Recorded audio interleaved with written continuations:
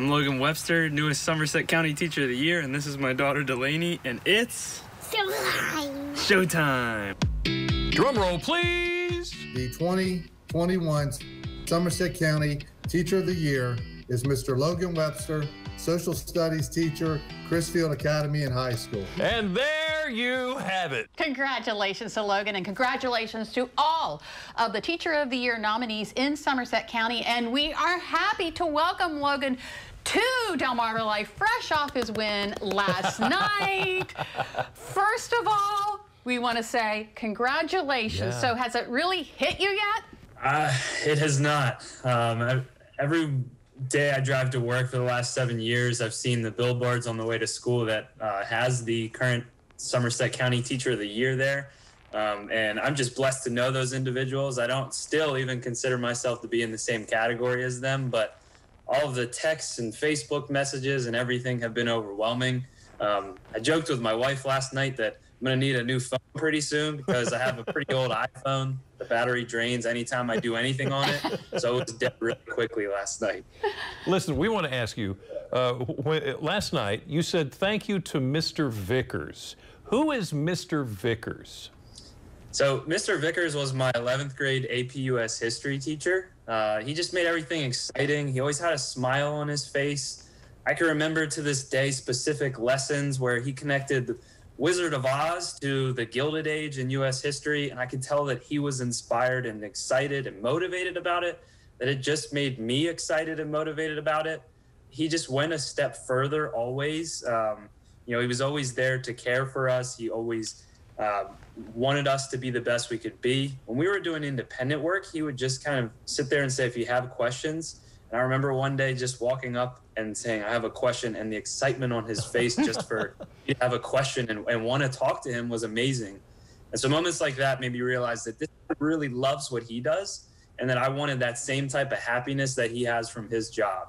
Wow. To me, it was always really clear to everyone that took his class that it was not a job for him, but it was a lifestyle. And it was a lifestyle that I think I knew from that point forward in 11th grade that I wanted. And so I had my purpose. Yeah. Yeah. So what is it about history that you love? So the thing that it's a pretty common saying, but history repeats itself. So I love watching my students make that connection between the past and present. And then I actually teach American government. And so I'm someone who doesn't really share my political beliefs with anyone. And so I just love watching my students make their own decisions, their own judgments when it comes to these issues. But more importantly, I love showing my students the principles our country was built on, and then kind of dividing and conquering as to ways that we're upholding it, ways that we're dividing it, and how they, as citizens of the United States, can affect that as well. So what's it like when they hit that light bulb moment of getting it?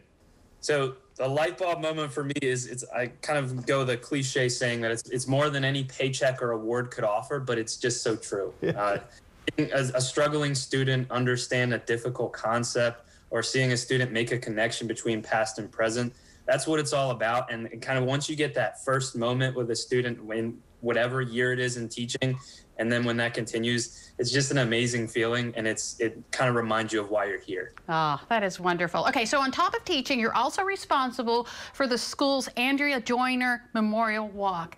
Tell us about Andrea. So in my first year of teaching, Andrea was in my class, Andrea Joyner, and she passed away in a tragic car accident in March. It was something for me that I had never experienced. I had lost loved ones and everything, but I had never lost someone so young that I was, having an effect on. So I knew from that time forward that, she was my inspiration to continue onward and to keep teaching and to, be the best I can be, because it really struck me to see that empty desk there. I never wanted to have that experience again. And so we decided that there has to be something to remember Andrea, because while her life was so short, she did so much for the community and was such an important part of Chrisfield Academy in high school.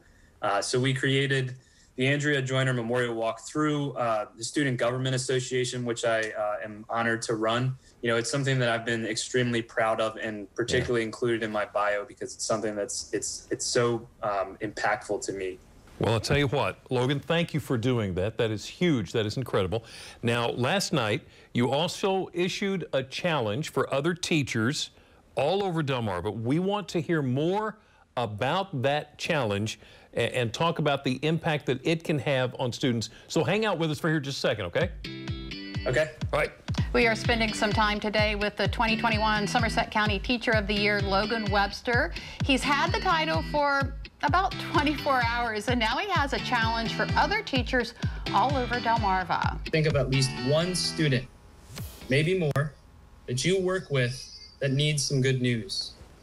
Once you've thought of that student, grab a note card and write that student a handwritten note telling them, using specific observations that you've seen from them, the greatness that you see in them. And we are happy to welcome Logan back with us again. So Logan, this is something you began several years ago. Yes, so I think it started on Valentine's Day one year that I just decided, you know what, let's jump in and I'll give you some good news, and I want you to share it with the rest of your classmates and staff as well, and made it an assignment. And then it evolved into something more. I started doing it with my AP students right before the big AP exam as one kind of final push for encouragement. And then last year, I just put out a box of note cards in the back of my room and incentivized my students. Just write a nice note to your classmates or to a teacher. Because at the end of the day, for me, it's one thing to say great job to a student or pull them aside and tell them how proud you are. And while that will probably stick for a while, maybe forever, the handwritten note to me is just something that you can go back to, you can view and refer back to. And the thing that's been amazing to me, even when I was just named Crisfield Teacher of the Year, is I had students reach out to me and said, you know, you gave me this note and I still have it and I still look at it daily, especially when I'm going through hard times. So it's important to you to make sure that every student is cared for, is loved, and is seen. Yes, so I felt like the first couple years of teaching, and I'm sure everyone that is in teaching can relate to this, I spent so much time obsessing over the curriculum and getting through it, and are we going to have enough time to get through every topic? And any time that a student would bring up something that was off topic, I would stop it in its tracks and say, we're not going to entertain that, because I'm a young, impressionable, new teacher that they're thinking, oh, we can get him off track anytime we want to. But then I realized that was the thing that was showing them that I cared and loved them and saw them, that they could have these outside of the curriculum conversations with me. And so, that was one way that I showed that I cared and loved for them, that, we can have these conversations because I'm a human, you're a human, and I'm not just this robot that's here to teach you the curriculum. And then, something else, that it's all about building relationships for me. And I know that pretty much every teacher on the planet does this, but I do a personal questionnaire at the beginning of the year about their particular interests. I keep those things in a binder, and when I'm having a particularly tough time with a particular student, or I just know a student needs something from me, I'll tap into those little connections that I asked them to fill out in the beginning of the year. Whether it's talking about a favorite TV show that they have or something that we have in common that interests us, going to their sporting events, or making note of when they have their permit driver's license test and sending them a good luck message. In my mind, students remember, and I've found because I experienced it myself, remember the little things and the little things that teachers did for us and remembered. And so that it just for me is always an easy and simple way to show that we love them, care for them, and see them. That's wonderful. I love that. Okay, and of course we had the pandemic, and I imagine you saw a change in your students during the pandemic. So tell us about that. So many of the students I teach in Somerset County have gone through, so much already in their short lives.